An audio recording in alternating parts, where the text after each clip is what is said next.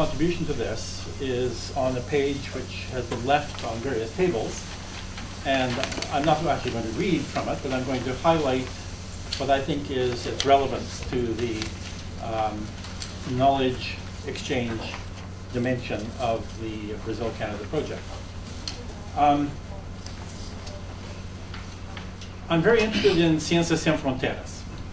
And I think Ciências Sem Fronteiras is a gift from, not exactly God, but maybe from Dilma to our project, because in the next few years, there will be hundreds and hundreds of Brazilian technologists, scientists, scholars, etc., who are fanning out all over the world, including to Canada, in order to come back as transformed informants of the field that they are specializing in.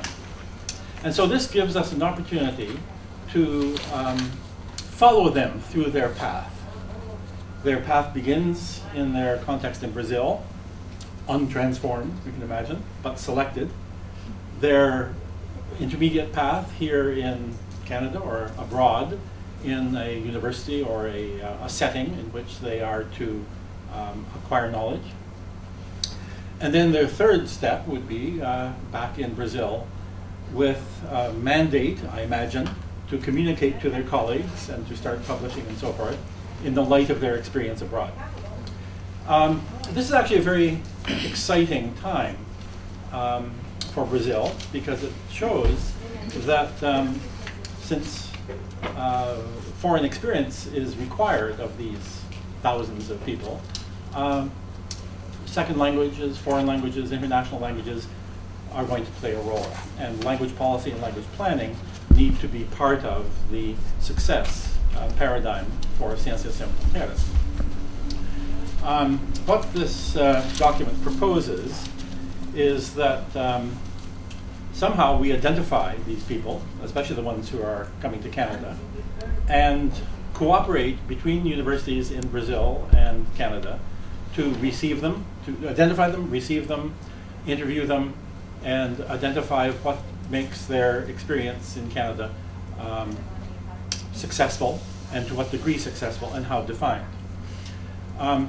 This is something that both Brian and I have some, I think, 20-year-old expertise and experience in, because both of us were involved to different degrees in this historic move of the Chinese government in the 1980s, in cooperation with the Canadian government, to receive thousands and thousands of Chinese scholars who were prepared in China for a stage in Canada, who were followed up in Canada. In fact, I led a group of people who interviewed them and their Canadian supervisors and so forth. And then there were a group of Chinese scholars back in China who had interviewed them when they came back. And so this whole decade of knowledge exchange between China and the West is, in my mind, a model to base a project similar to that with respect to Ciências Sem Fronteiras. Just to give you an anecdote, and this comes up from a discussion that we had yesterday, how do you establish levels of success, and what are levels of success? Certainly in the experience of interviewing and evaluating the Chinese in the 1980s, I can tell you that the linguistic levels were not sufficient to identify levels of success. It really was a question of the degree to which their fields were understood as similar or different in the two countries. And so on our questionnaire, the most interesting question was, how would you rate on a scale of 1 to 10, 10 being extremely different and 1 being exactly the same, how your field is conceptualized in your home university in Nanjing or Shanghai, and in Ottawa or Toronto or Winnipeg or Vancouver.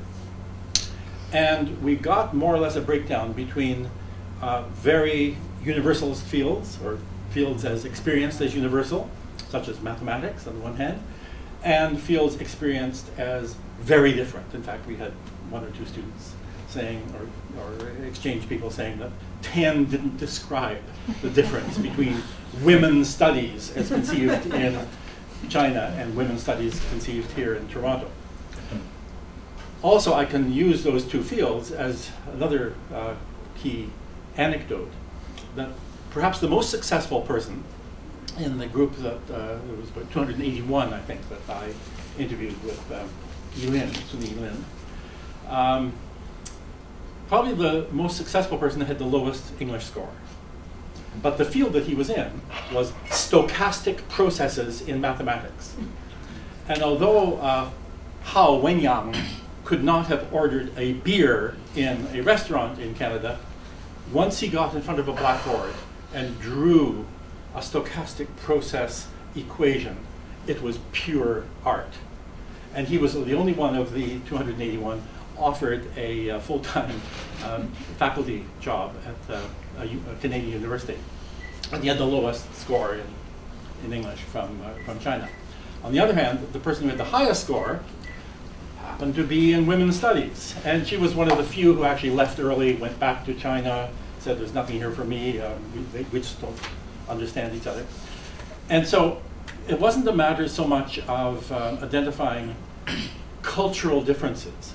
It was a matter of identifying differences inside the culture of fields, inside the epistemological framework that people were operating in.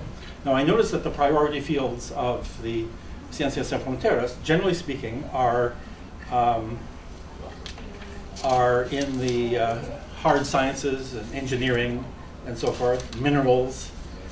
However, I think that there is a potential here for cooperative research between Brazilian and Canadian scholars interested in epistemological diversity, interested in language evaluation, language training, and in building a kind of almost biographical, capillary level set of knowledges about embodied experiences of knowledge exchange in fields across cultures.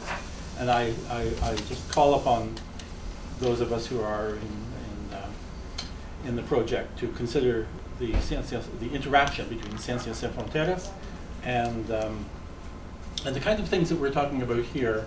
For example, Valkyria, in her notion of the kind of globalized person who is called upon or needed in today's world.